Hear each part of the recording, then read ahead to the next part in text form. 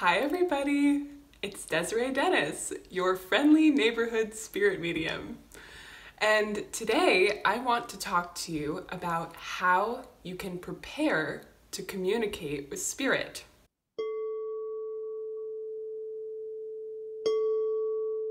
So over my years of teaching spirit communication, I've had many people tell me that they receive messages from the other side during their daily life, but that it tends to happen at random times, at times where they don't feel like they can control it. It just happens to come in. The message just hits them, that maybe they will receive a smell of their loved one's perfume around them, or maybe they'll get a really strong gut feeling that they should go a certain way or they shouldn't go a certain way.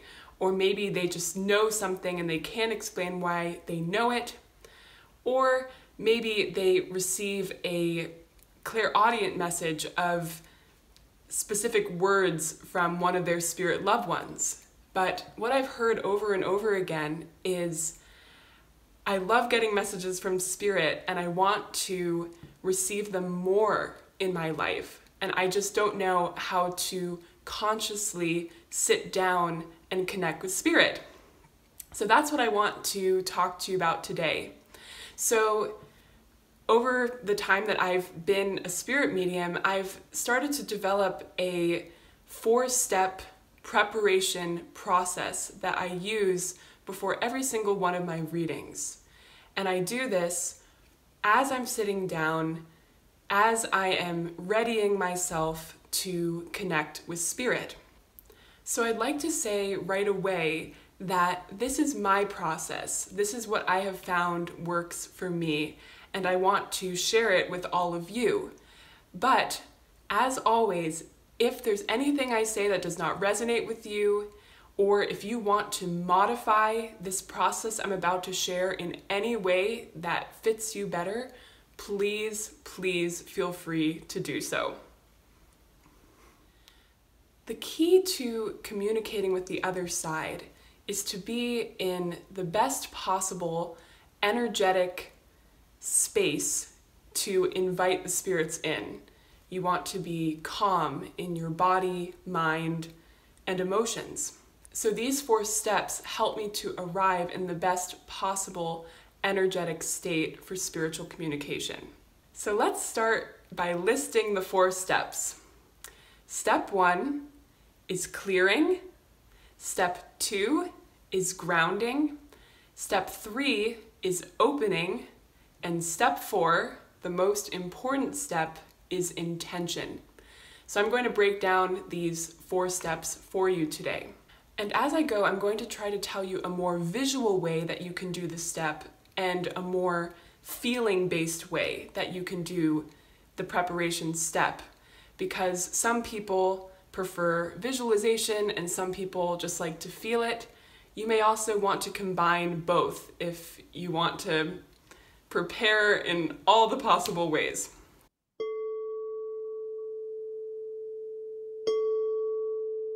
Step 1, clearing, has to do with clearing your auric field, clearing your energy of any thoughts, emotions, excess energies that you no longer need, that might accidentally create some interruptions in your flow that might make it more difficult for you to receive the spirit's messages.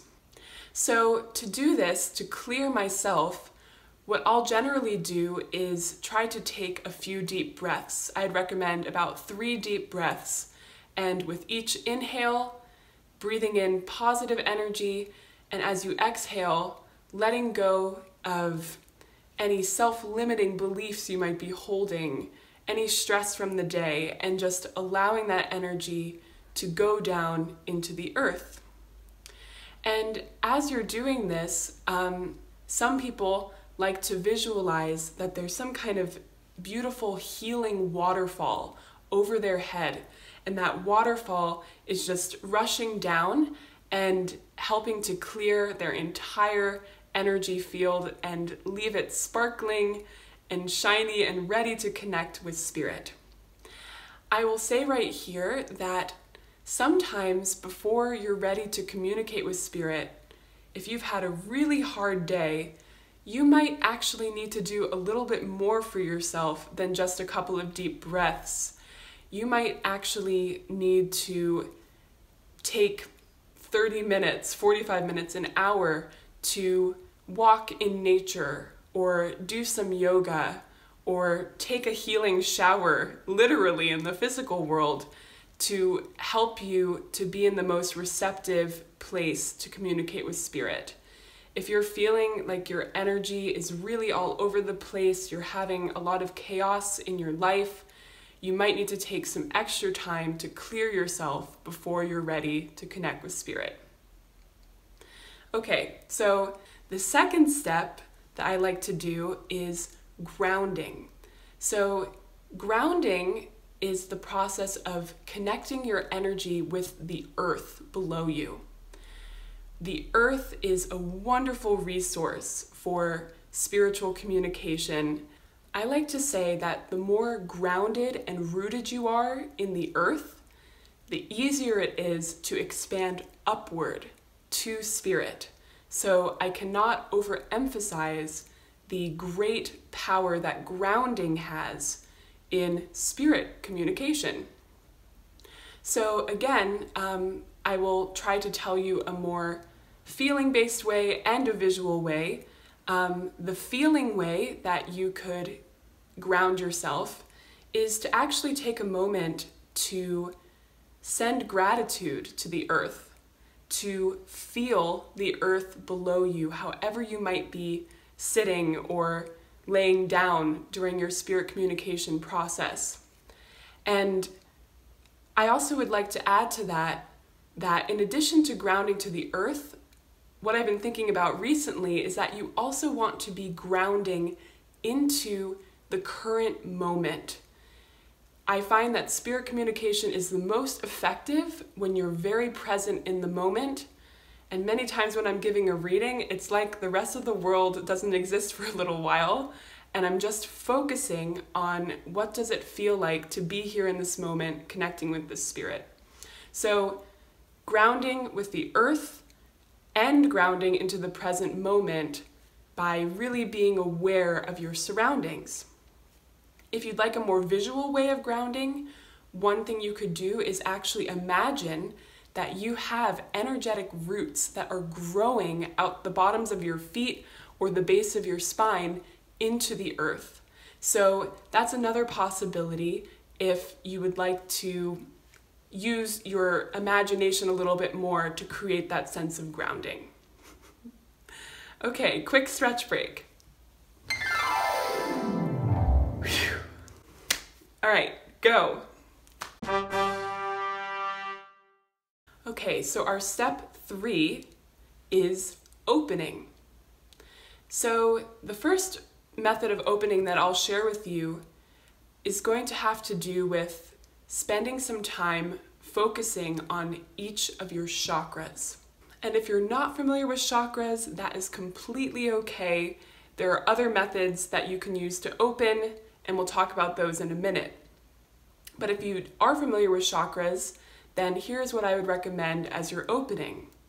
So if you've watched my previous videos, especially the one about the metaphysical senses, then you will remember that the chakras are like mini satellites that help you to pick up on energetic signals from the other side. And so I recommend that taking time to focus on each of your chakras one by one gives you the opportunity to broaden those satellites, to help those satellites to become more sensitive to spirit communication. So I would recommend working your way from root to crown, starting with the root chakra, and visualize, if you'd like to visualize, each chakra growing and expanding. If you'd prefer to just feel it, you can try to actually feel the sensation of each chakra growing and expanding broader to help you communicate with spirit. This is a really good feeling in my experience, and it really helps you to feel very open and aligned and ready to communicate. The alternative way of opening, or I should say the additional way of opening, would be to take a moment to focus on gratitude. I'm probably going to be talking about gratitude in a lot of my videos because the spirits have really emphasized that it's such an important way of cultivating your spirit communication. When you're grateful, it automatically puts you in an open and receptive state of being.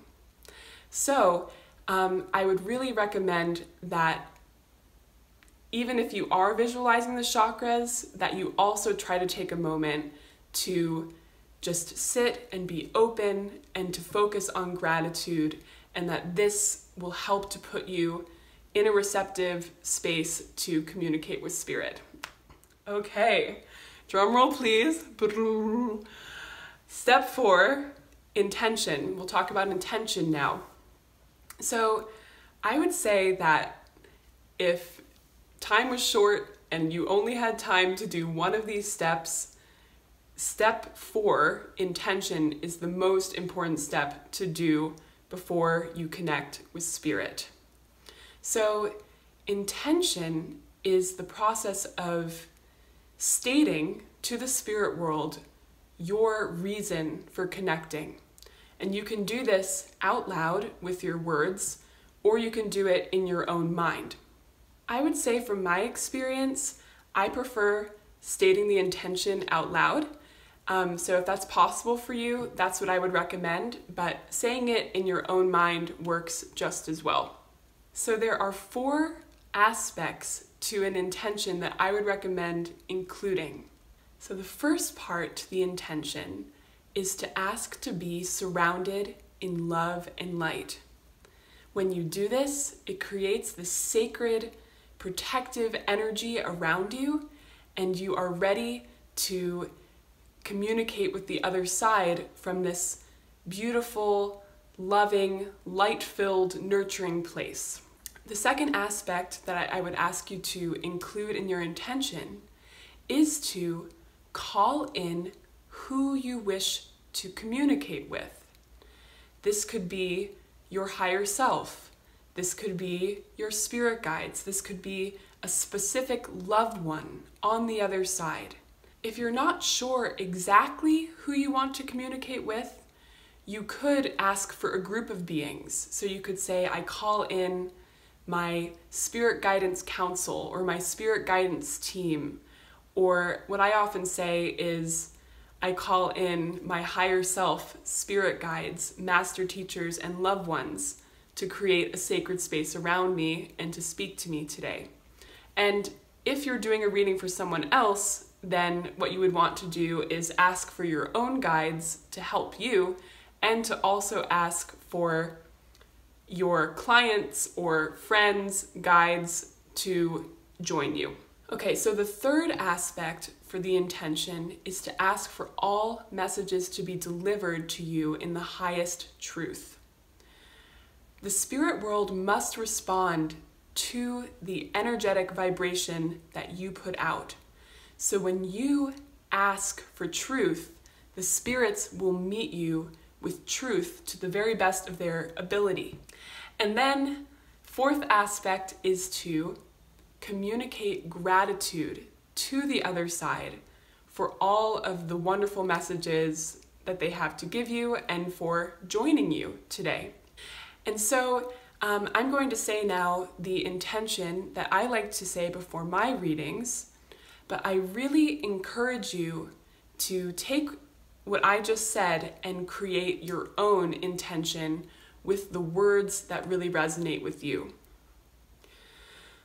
Universal life force energy of love and light, thank you for surrounding me in a healing white light and unconditional love.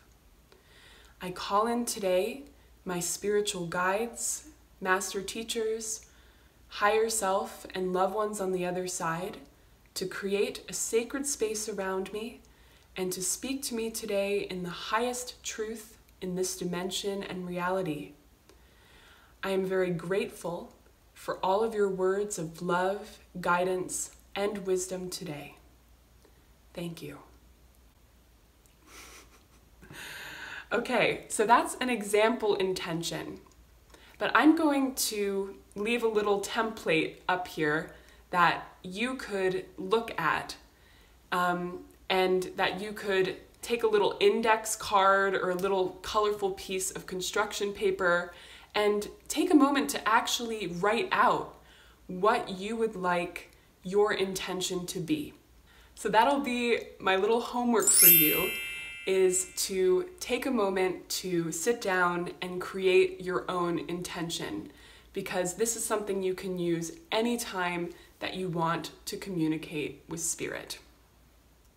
Okay, friends, so to review, what we were looking at today is a 4-step process that you can use right before you want to connect with spirit, and you can make this process be as short or long as you would like for it to be. You can modify it as you would like. You could change the order, whatever feels right to you. I just wanted to give you an idea of some things that might be helpful to prepare your energy to connect with spirit. I'm going to make a part 2 to this video where I'm going to lead you through this 4-step preparation process.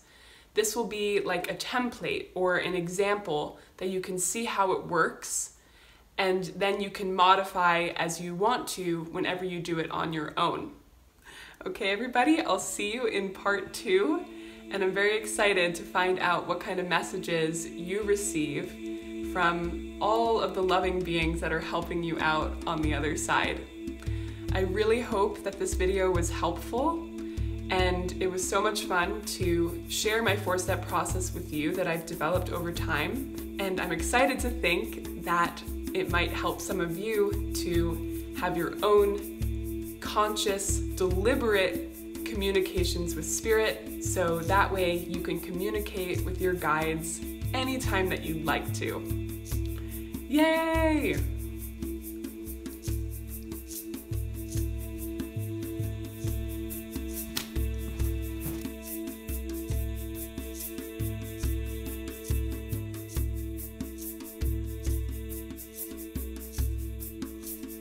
And so these 4 steps that I use help me to arrive in the best The second aspect to include is I only do this all the time. Okay. The second aspect